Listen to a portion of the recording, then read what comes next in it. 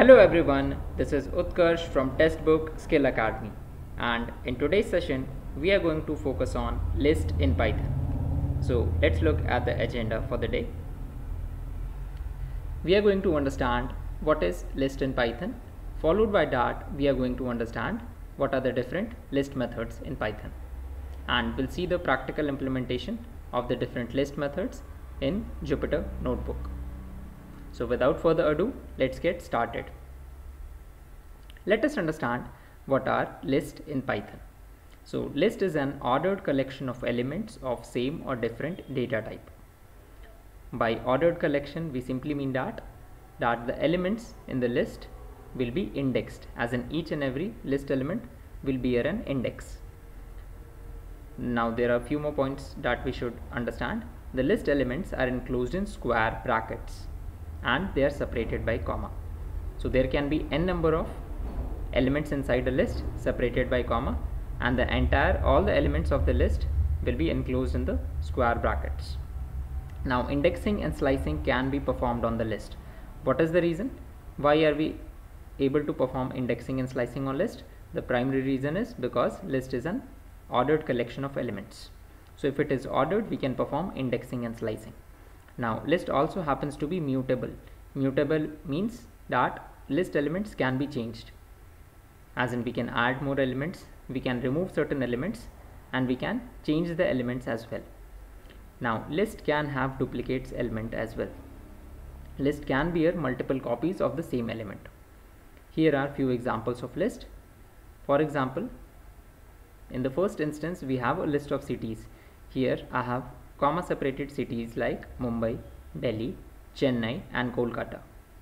Likewise, in the second instance I have a list of fruits. The fruits are chosen are apple, grapes, mango, guava and kiwi. Of the list element, we have to be mindful about the data type of the elements in the list. If the data type happens to be a string, the list element needs to be enclosed in single, double or triple quotes. But if the data type happens to be, let's say, an integer, a float, maybe a boolean value or a none value or a complex number, then we don't need to mention the single or double quotes. Now let us understand the different list methods that we have in Python. So lists support n number of different methods. The common ones are append method. So what is the use of append method? Append method adds an element to the list at the end. Next we have extend method. Extend method is very much similar to the append method. It also adds an element to the list at the end, but from an iterable. Means the data type from which we are adding the elements to the list must be an iterable. So what are the different types of iterables? We can have strings, we can have list, we can have tuples, we can have set, we can have dictionary, and we can even use the range function as an iterable. Next method is insert. So as the name sounds, insert method inserts an element at a specified index in the list. Next method is index. So index method fetches element corresponding to a particular index, and that index must be passed as an argument. Sort method, as the name sounds, sorts the element in ascending or descending order based on a parameter. Pop method is used to remove an element from the list. This is also based on index, but we can use it without index as well. Now count method counts the frequency of the element in the list. So having understood these methods, let's see them in action in the Jupyter Notebook.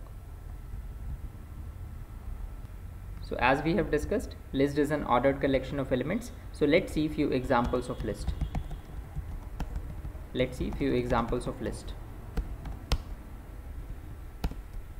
Here I am creating a list A, a list of integers.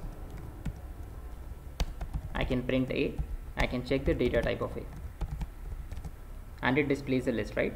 Now here I have mentioned list is an ordered collection of elements of same or different data type.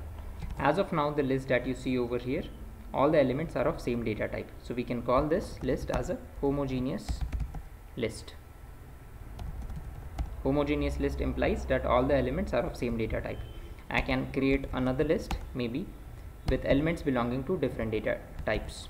Let's say I'm adding the element as Python, then I'm adding maybe 20, then I'm adding let's say 3.87, I'm adding true. So as you can see, the elements belong to different data types, right?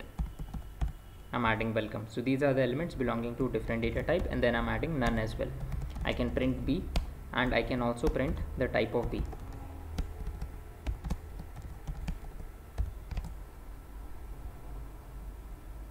Please observe the list A happens to be a homogeneous list. What can we say about the list B?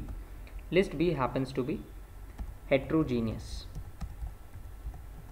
Heterogeneous list implies that the element belongs to different data type. The first element, as we can observe, is a string, second element is an integer, third element happens to be a float, fourth element happens to be a boolean value, next element is again a string, and the last element is a none type data type, right? So these are examples of list. As you can clearly observe that the elements are separated by comma and are enclosed in square brackets. Even in the variable B, the elements are enclosed in square brackets and are separated by comma. So let's see the different list methods. The first method, as we have discussed, is append method, right? So append method adds an element to the list at the end of the list. All right, so let's see here. I'm writing the name of few startups, and because I'm creating a list, so I'll be using the square bracket.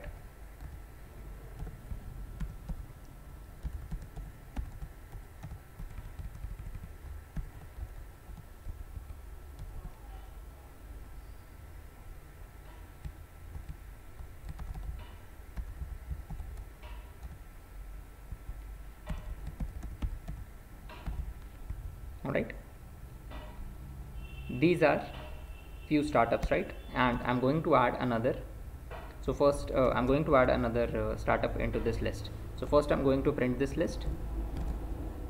As you can see, I can clearly see the list as the output, right? Now I'm going to add startups dot append. I'm going to append another startup. Let's say I'm going to add Meesho. As in the word Meesho has been appended to the list at the end. I can add another element in the list at the end, right? So I can add another startups. I'm going to add another startup, which is Swiggy. All right.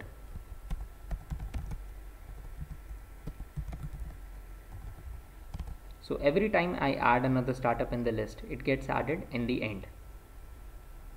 So this is what append method is used for. It adds an element to the end of the list. Now let's understand the next method, which happens to be extend. Extend is very much similar to the append method. There is a very subtle difference that we need to understand. Extend method adds an element to the list at the end from an iterable. Alright. Now what is this iterable? This iterable can be a string, it can be a list, tuple, set, dictionary, or even range function. So as of now, I'm considering a list of integers, right? These are the integers that I have. Now first I'm printing r, and then I'm extending. Then I'm extending r with. Can I extend a number? Can I extend a number in the list directly? No, I'll end up getting an error. What's the reason? Because integer is not an iterable. Integer is not an iterable. So I cannot use an integer into the extend function. So what is the way out? First of all, I'll be using the same example, and then I'll show you how to extend the elements. This is my list, right? This is my list R. Now let's understand how the extend function works. So here I'm writing r dot extend. I'm passing the elements 50 and 60 inside the list. Because of the square bracket structure, we can see that 50 and 60 are the elements of the list, and then I'm simply going to print the value of r. We can clearly observe that 50 and 60, the values have been added at the end. But please carefully observe, is the list structure retained inside the list? No. as in the elements are added from inside this list, correct? The elements are added from inside this list. Likewise, I can even extend a tuple. Now in tuple we do have the elements of same or different data type. Tuple is also an ordered collection of elements. There are two major differences when it comes to list and tuple. Tuple is immutable and tuple elements are stored in round brackets, right? Here I'm adding the elements, let's say 15 and 25, and then I'm printing R. So again 15 and 25 will be added to the list at the end. They'll be added in the list at the end. Alright, now let's understand the difference between append and extend. Difference between append and extend. Let's understand the difference. Here I do have a list, let's say the elements are 5, 10 and 20. Alright, these are the elements of the list. Maybe I'm choosing a different variable, let's say I'm going with the variable W. So here I have a list named W. I have the elements as 5, 10 and 20. First I'm going to print W. Then I'm going to append the element, let's say I'm going to append a list. List contains the number 31 and 32. Then I'm going to print W. Again I'll be using the extend function. This time I'm using the extend function.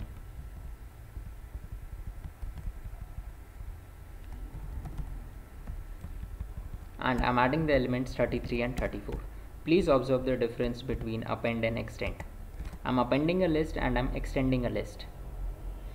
So when the list W was extended with another list, the entire structure of the another list is retained in the output. Whereas when I'm extending another list in the list W, the elements from the another list has been added to the list in the end.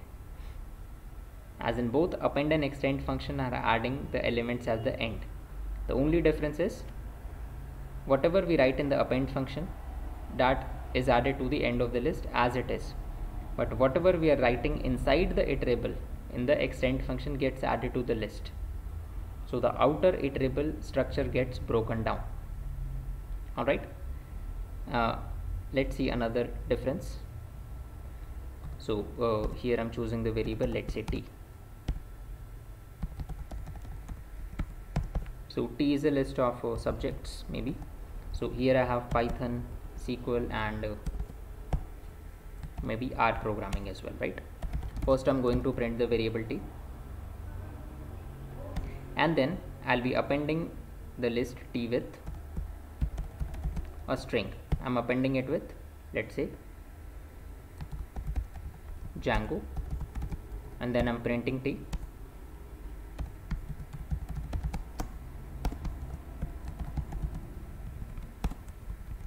And then I'm extending it with, I'm extending the list with the string Flask. Please observe the difference.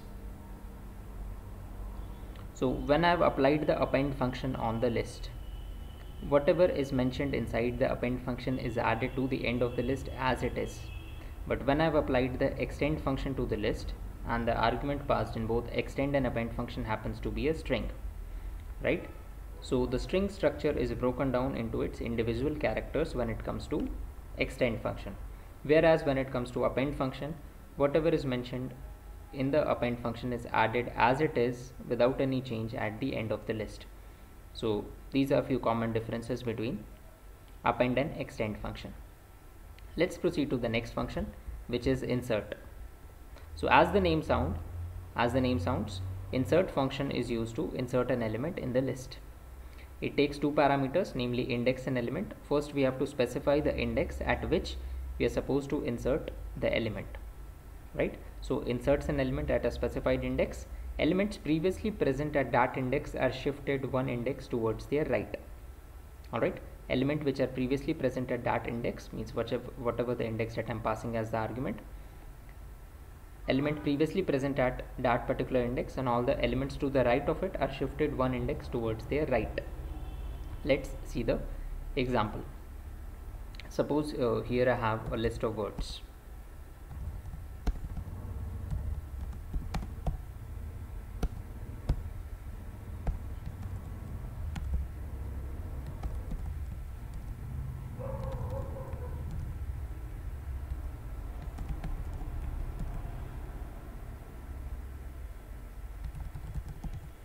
here I have a list of words, right? First I'm going to print the words, then I'm going to append, insert, then I'm going to insert words dot insert.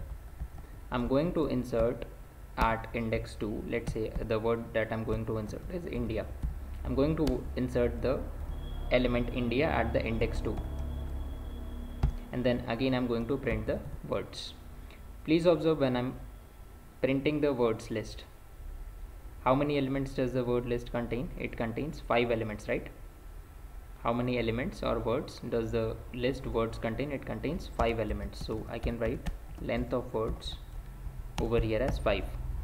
So what is the element present at index 2? What is the element present at index 2? We can simply print this words of 2, right? I can simply print words of 2 over here.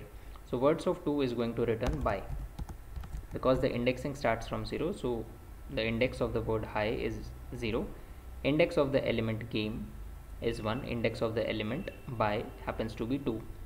So when I'm inserting India at the index 2, so the elements from by and the elements towards its right will be shifted 1 index towards the right. Please observe this. Previously element present at index 2 was by. Now once I've inserted India at the index 2, all the elements starting from index 2 and beyond are shifted 1 index towards their right. Now in the current list implementation, what is the element present at index 2? The element present at index 2 is India. Alright, now I can insert another element. I can insert, let's say, at index 5.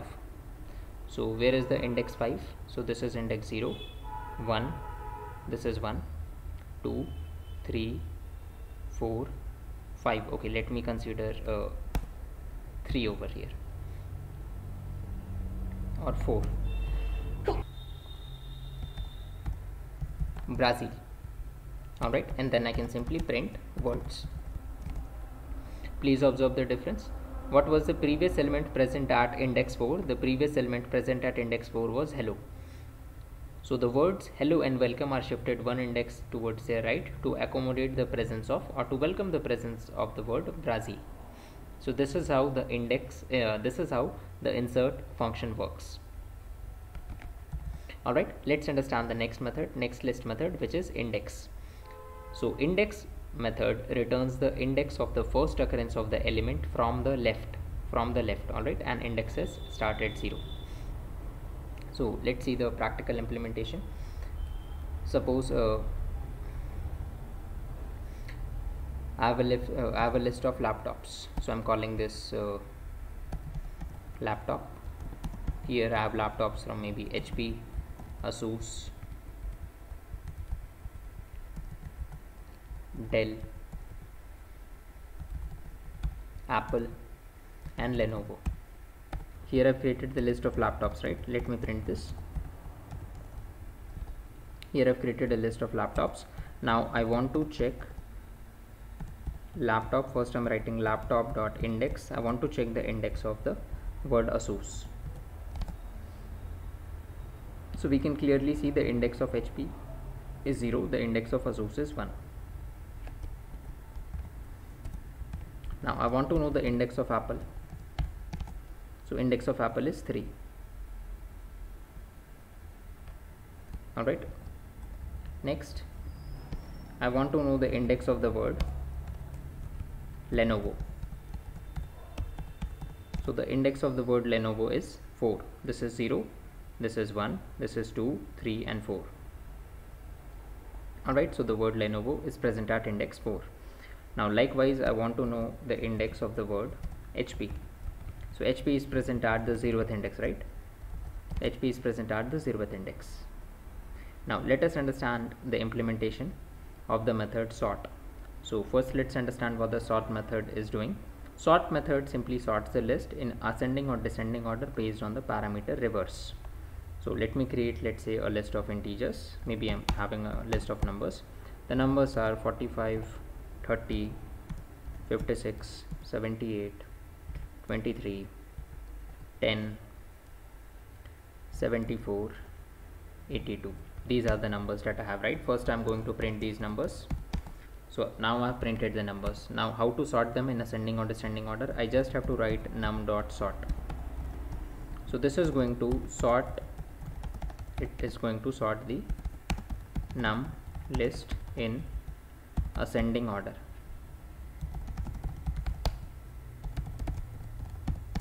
Please observe, it is sorting the list in ascending order, right? Ascending order implies from the smallest value towards the greatest value or the largest value. Now in the sort method there is a parameter called reverse. When reverse is set to false, by default reverse is set to false, so it is sorting in ascending order, right? If I want to sort the numbers in descending order, what is the way out? I just have to mention reverse is equal to true. That's it. And now if I am going to print the num, so here all I need to write is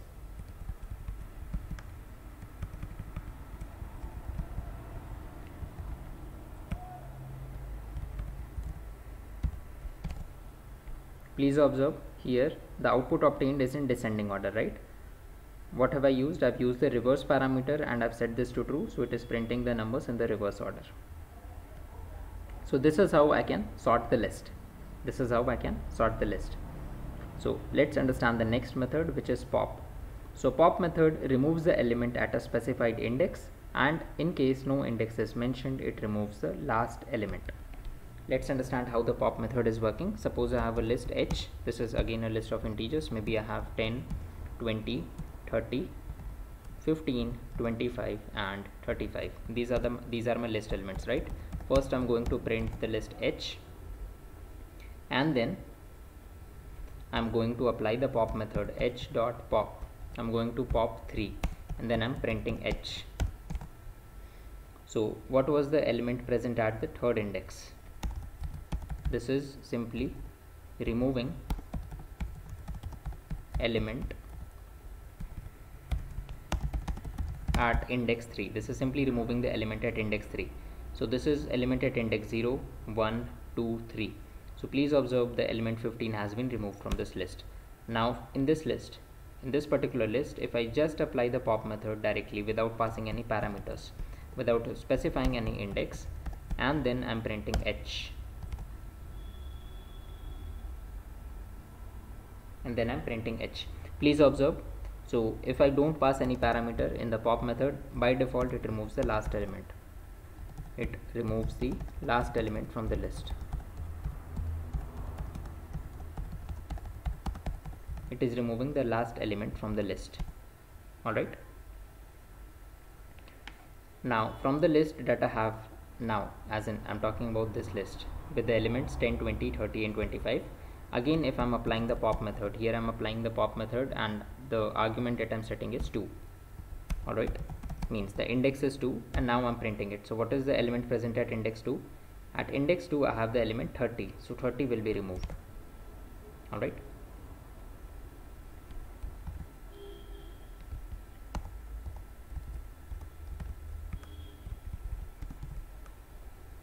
I hope the pop method is clear to everyone. Next, let's understand the count method. So count method returns the count, that is frequency of the element passed as an argument. So for as in seeing the practical implementation of count method, I'll be creating a list that contains duplicate elements, right? So that I'll have the count of the element which is even more than 1. So let's say again I'm considering a list of numbers. The numbers are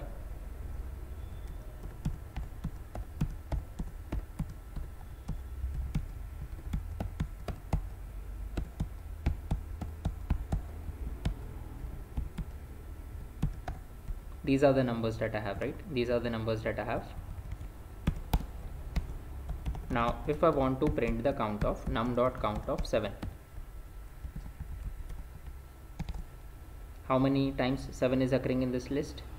1, 2, 3, 4 and 5. So the count of the element 7 is 5. Likewise n dot count of, let's say, 13. How many times is the element 13 appearing in this list? It is appearing twice. We can confirm 13 is over here and 13 also happens to be over here. Likewise, I want to print the count of the element 1. How many times is 1 appearing in this list? 1 is appearing just once, right? likewise, what if I pass an element which is not in the list? Suppose I'm passing the element 45. 45 is not a member of this list, right? 45 is not a member of this list, so here the count happens to be 0. So guys, I'm hoping that the list methods, namely append, extend, insert, index, sort, pop and count, these methods are clear to everyone. So now we have reached the end of this session.